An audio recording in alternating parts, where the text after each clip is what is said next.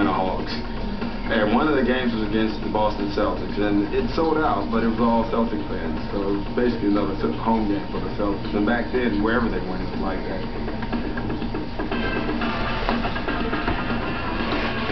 Bird got in his zone, and he started calling his shots. He started saying off the glass. That was the one game that I think he tortured Dominique. He saw Dominique, this up-and-coming player, and he just tortured him mentally that game. He tortured all of us. He was calling shots off the glass, who's next, where you want this one from, and he just made one after another.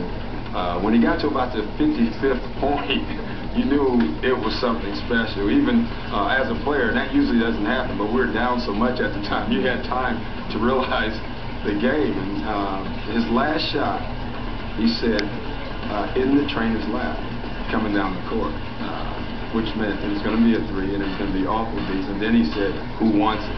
And I think Ricky Brown, I'm not for sure who it was, ran out after him. And he shot this high rainbow. It goes in. Ricky bumps into him and accidentally knocks him on our trainer's lap. So it was exactly what he said. It was an accident, but it was almost fate. And they show a shot of our bench. Cliff Livingston and Eddie Johnson are standing up giving each other high fives. It was pretty awesome.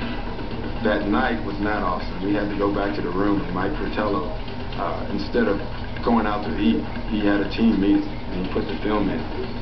And he says, it's one thing to be in awe, it's another thing to cheer for the other team. And he showed this back and forth. He kept rewinding, the high five.